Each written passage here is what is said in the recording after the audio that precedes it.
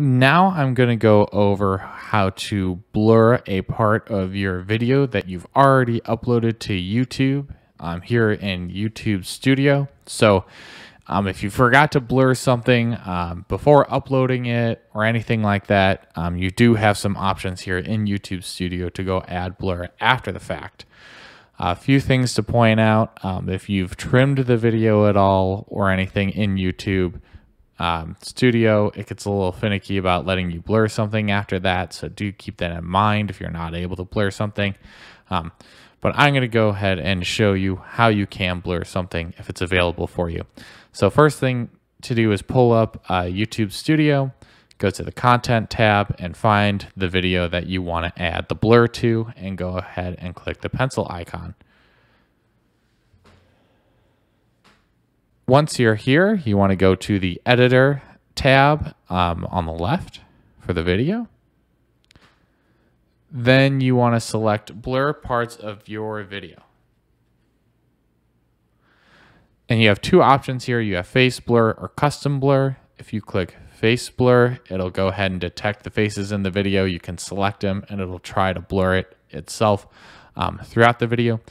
I don't have any faces in this video, so I can't show you that, but that's pretty simple because it kind of tries to go and just do it itself, which is pretty nice. I'm going to go ahead and do a custom blur because this is where you get a lot of different features and it can get a little tricky.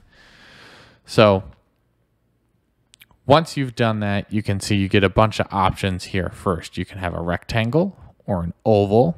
You can have it try to track an object or do a fixed blur position. Tracking the object works pretty well most of the time, but not all the time. So what does that mean? It means if I drag this box here, my blur box, over this object here, you can see my blue bar down here has been adjusting for that object. If I change it to a different object, you can see that's now adjusted because it's trying to track how long that's on the screen for. And once this blue bar is up, it won't be blurring that section of the screen anymore. So if we skip, you can see it's blurring.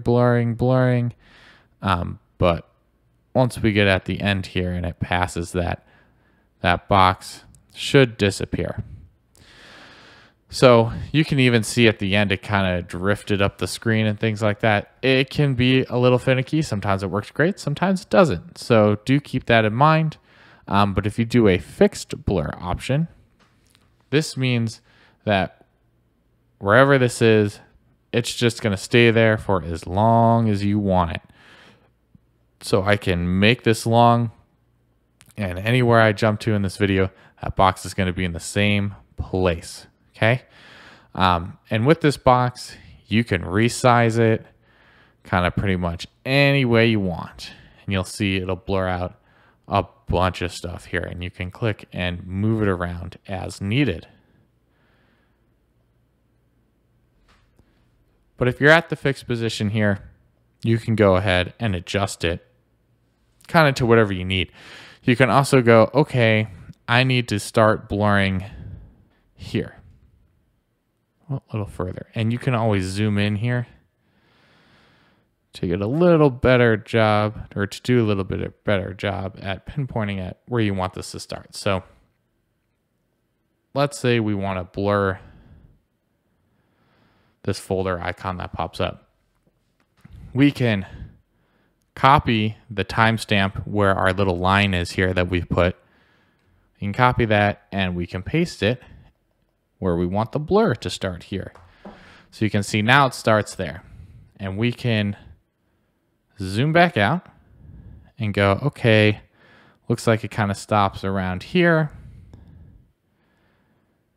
Let's see, we'll zoom in, get a little better look here.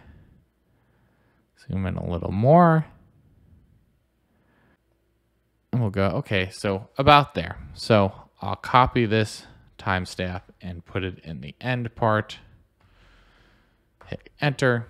And there we go. Now we can see we've got our box in the time we need it, and now we can drag it over our object, and it's going to just stay static right there. It's not going to try to move on its own like it would if it was trying to track an object, and it's just going to be right where we had it that whole time, and then it'll disappear.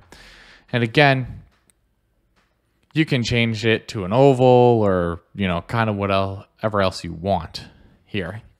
Now you can also add more than one blur in your video. So if you need to blur other things out, you just click add blur. Again, you can do face or custom. You can add another custom one. Again, it defaults to tracking an object. You can do fixed blur. We'll do this one in an oval shape. And you can see we can kind of blur things out in an oval shape here, anywhere we kind of want in the video. And again, we can drag and move this around to make it a little easier. We can also do the same things to adjust the time and everything that we did before. When we want it to stop and end, we can make it bigger or smaller, all the same things that we just did to blur out any objects. And again, we can add more and more if we need to. So we can blur out multiple things at the same time. You can even see these are overlapping or at, different times, just depending on what your needs are. So if you need to go and edit these, you can go ahead and do so. If you have multiple like this, you need to select the one so it's in blue so you can go change the stuff up here. And if you want to get rid of a blur, you click on it and you can click the delete button and that'll get rid of it. And so that's how you can kind of go ahead and add some blur effect to your videos, whether you need to blur out faces or do a custom blur. Again, the blur out faces is pretty easy if it recognizes the face, but sometimes you need to do a custom blur because it doesn't, maybe it's a side of a face or something it doesn't recognize, or more likely if you're doing a custom blur, you need to block out some text or whatever that's on the screen that you're showing, or block out a different object that's not someone's face. So you can go ahead and do that if you need to here in the YouTube Studio if you didn't do it beforehand, before uploading it. And remember to always save your changes. And again, it's going to take a little while to save those changes. So you can check back later to see when it's done processing. But if we jump back out all the way to the content tab here, you can see it's now processing again in standard definition, and then I'll have to do HD definition, and then it'll be ready. And it'll show the original version on YouTube if it's live until the standard definition version is ready. Then it will start and show the new things that you blurred and everything. It'll be the video that you want. So that's how you can go ahead and blur stuff on your videos in YouTube Studio. Hopefully this video helps, and if it does, go ahead and leave a like down below and subscribe to the channel to get more videos like this one on how to make your technology work better for you. Thanks.